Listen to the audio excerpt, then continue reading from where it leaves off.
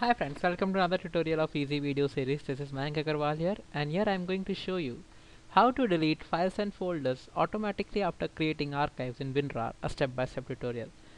Friends, many a time you keep the zipped or RAR copy of a particular file or folder, and then you don't keep the original file or folder because the compressed one saves hard drive space.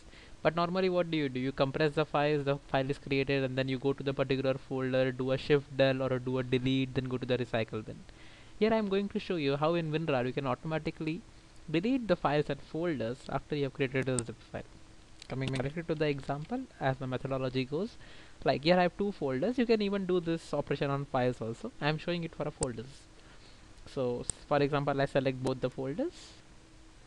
Okay, come to WinRAR and click on add to archive. Okay, depending upon you can select the zip or a RAR archive.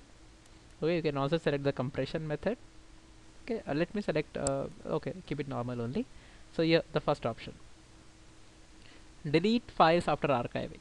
Okay, I take this and click on OK. So my entire stuff would be first RAR. As you can see, the folders are still there. It is being under archive. After the archive is created, both the files and the folders are deleted. That was so simple. Thank you for watching the video. Have a nice day. Please subscribe to my channel.